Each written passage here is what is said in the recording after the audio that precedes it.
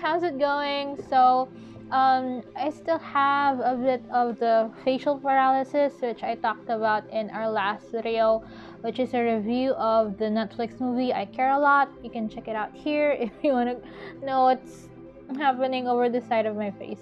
Anyways, the show must go on, as I did say. So today we are doing an unboxing video. Haven't done one in a while, and we're actually unboxing the Funko Pop WandaVision Wanda Halloween. So I rarely buy for myself, but you know, when I saw this, I just had to have it. I fell in love with it.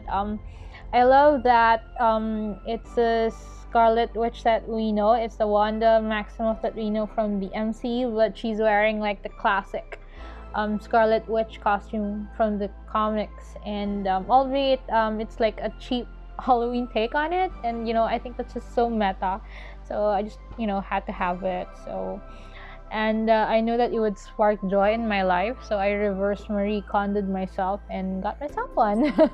So I ordered it online via Big Boys. So because of the pandemic, a lot of the toy stores had to go online, and you know, just a way for them to survive, and it's a good strategy.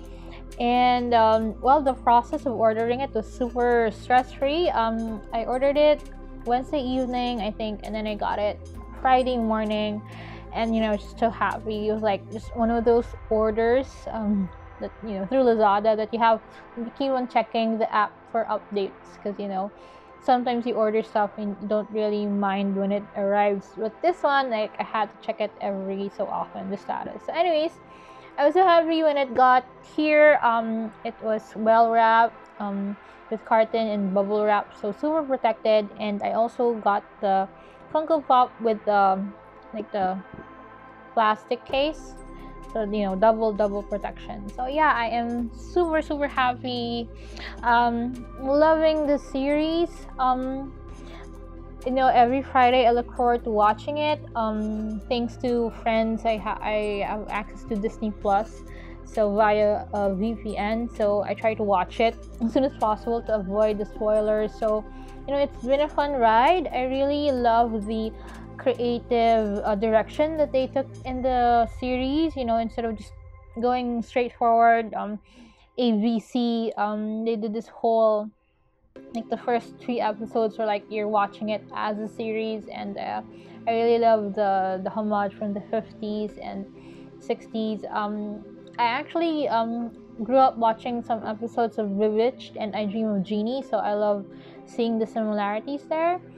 And I'm also a big fan of Modern Family, so I, you know, just flipping out over the recent episode that had the influence there from the series. So yeah, it's been fun watching the series and, you know, reading posts from fans, you know, fan theories being proven or being debunked. Of course, we have like cameos, that's like Super Shocker cameo. And yeah, the series, it's coming to an end, and you know, it's just been a wild ride. Kudos really to Marvel and Disney for this one.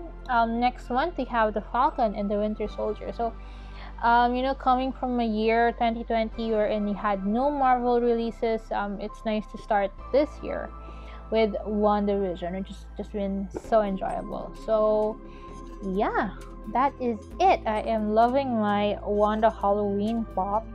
So yeah, I hope you guys enjoyed the unboxing, and you know, a bit of the discussion of the series also, which just loving everything so far. Wu and Darcy, it's like a joy to see them together. I love their tandem, and yeah, lots of opening lots of possibilities also with Monica Rambeau / Photon, and of course, you know, there's lots of talk about Doctor Strange and the Multiverse of Madness. So yeah, just can't wait. Just like geekiness overload. So yeah, that's it. Thank you so much, Big Boys, for the smooth and easy transaction. You know, I have a number of Funko Pops, but my dream is to actually own a Kotobukiya Bisojo statue. You know, maybe in the future, who knows. So yeah, that is it for now. Hope you guys enjoyed the unboxing. If you want us to do more, let us know. So yeah, catch you on the flip side. Keep safe, everyone. Please subscribe to the channel. Bye.